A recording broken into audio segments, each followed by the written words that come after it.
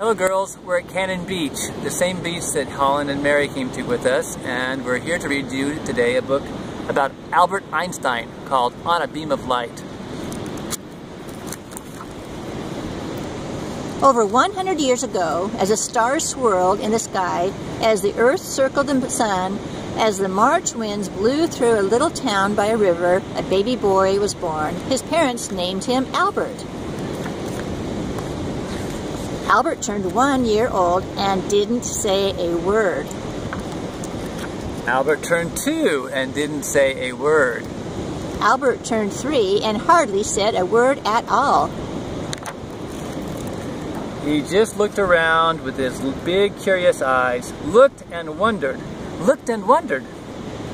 So different, but so dear. His parents worried. Little Albert was so different. Was there something wrong? But he was their baby, so they loved him no matter what. One day, when Albert was sick in bed, his father brought him a compass, a small round case with a magnetic needle inside.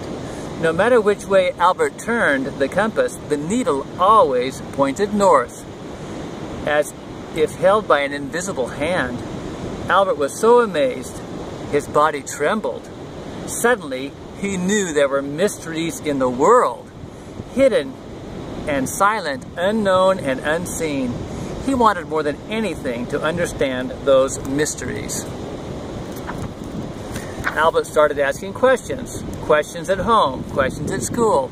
So many questions that some of his teachers told him he was a disruption in class.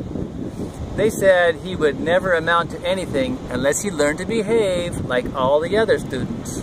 But Albert didn't want to be like the other students. He wanted to discover the hidden mysteries of the world.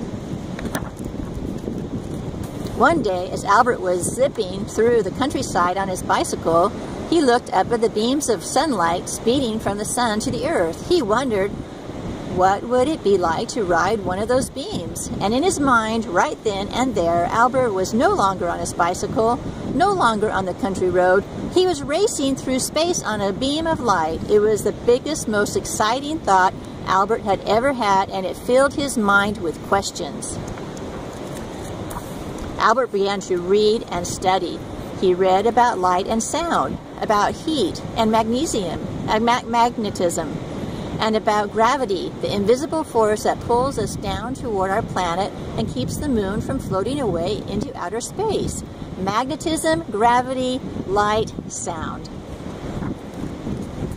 And he read about numbers. Albert loved numbers. They were like a secret language for figuring things out. But all that reading still didn't answer all of Albert's questions, so he kept on reading, wondering, and learning. When Albert graduated from college, he wanted to teach the subjects he loved, all the things he had read about all those years. But Albert couldn't find a job as a teacher, so he got another job. A simple, quiet job in a government office, an office where he worked with other people's ideas and inventions. He did his work very well and very quickly, so quickly that he had lots of time to study, lots of time to think and wonder. Albert watched a lump of sugar dissolve and disappear in his hot tea. How could this happen?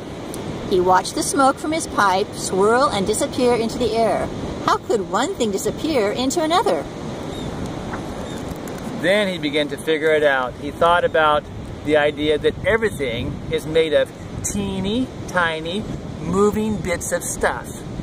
Far too tiny to see, little bits called atoms. Some people didn't believe that atoms existed, but Albert's figuring helped prove that everything in the world is made of atoms, even sugar and tea, even smoke and air, even Albert and you. Even this book is made of atoms. All right, that's the end of part 1 about Albert Einstein. We're going to read some more in just a minute.